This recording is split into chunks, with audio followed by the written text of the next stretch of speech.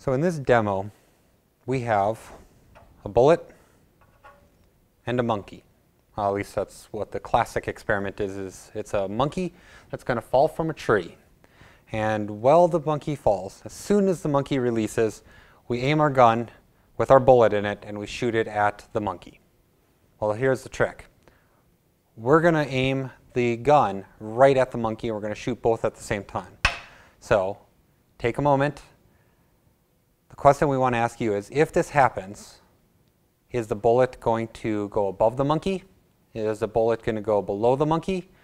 Or is the bullet going to hit the monkey?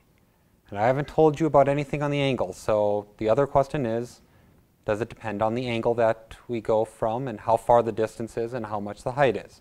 So take a moment to think about what you think is going to happen. Okay, now that you've thought about it for a little bit, let's go ahead and load stuff up.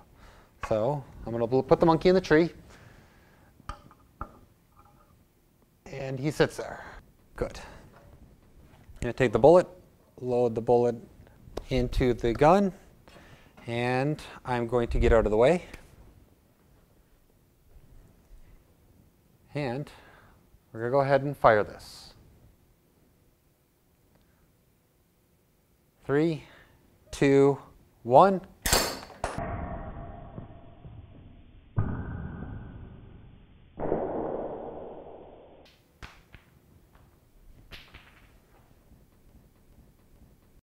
And as you can see, the bullet hit the monkey.